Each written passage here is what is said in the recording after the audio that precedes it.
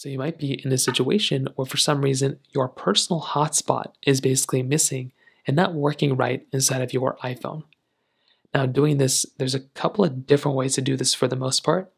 Number one, you're just going to have to make sure you looked in the right spot. So click inside of your settings application right up here. And under this particular panel here, you should be able to go through and find that personal hotspot setting option under cellular. It should be here somewhere. If it's not showing up for you, you might just want to go through and double check with your cell phone carrier and make sure that you have a proper SIM card installed. If you're able to make calls and messages and things like that, then you might be okay, but that can very well end up causing the problems for you. So just make sure that your particular device is connected to a cell connection of some sort and you are getting some sort of internet connection or whatever.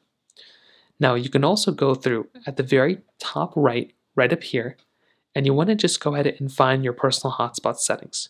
You can usually find that inside of the toggles here. You can hold it down, and there should be the option for cellular data. Make sure this is on, and if there's a personal hotspot option like there is right here, you can also try going through and toggling on your personal hotspot this way as well. So right within this panel right here, try toggling that on. If that still doesn't work, you can also try going through and restarting your iPhone. So go through, hold down the buttons you normally would to restart your iPhone, the volume up and the power button, go inside to power off, give it a few seconds, turn it back on, and you want to see if that ends up fixing the problem too. And if that's still not working, you might want to try updating your iPhone.